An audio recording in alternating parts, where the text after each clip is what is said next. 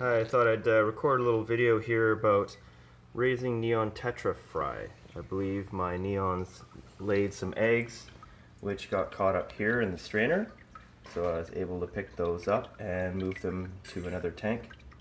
So here we are at my second tank. I've got them in a little separate Tupperware floating inside a tank at about 80 degrees Fahrenheit.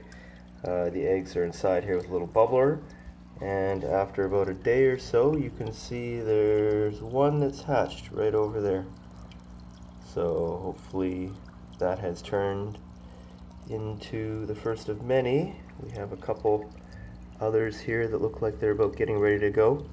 So keeping the water warm, we'll do small water changes, and I'll document all the stuff that we use to feed them. Thanks for watching.